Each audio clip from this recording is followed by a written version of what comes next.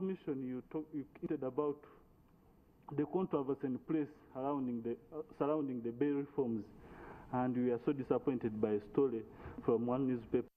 But you heard that the cabinet passed the principles of the constitutional amendment and the amendment of the Police Act.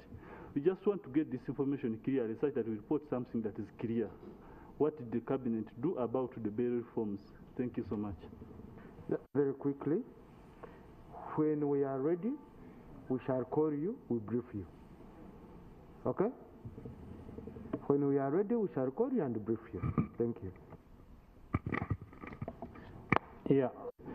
The Performer or Public Finance Management Act had capped the oil revenue to only infrastructure development.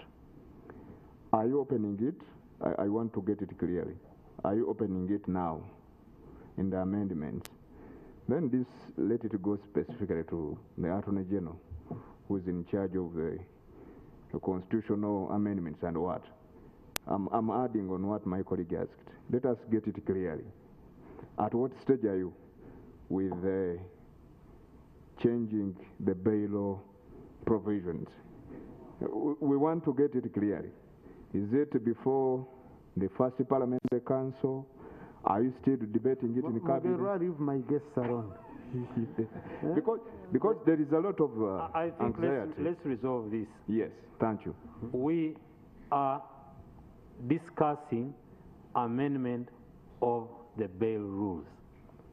We shall, at the appropriate time, bring to Parliament an amendment for bail.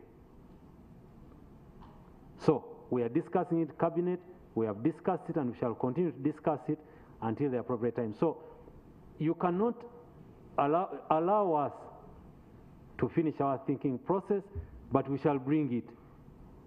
Rejoined on that, very, very briefly. You were sued. Can we ask the other questions? Mr. Chairman. You were sued by... Chief Whip, please. Mine is a procedural point. Yes. Chair, I remember we used to use the rules that govern Parliament when we are holding such meetings.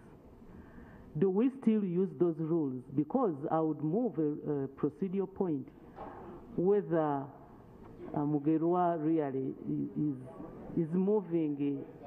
Mugerwa has been hunting for me. He wants. We have another one. Kindly.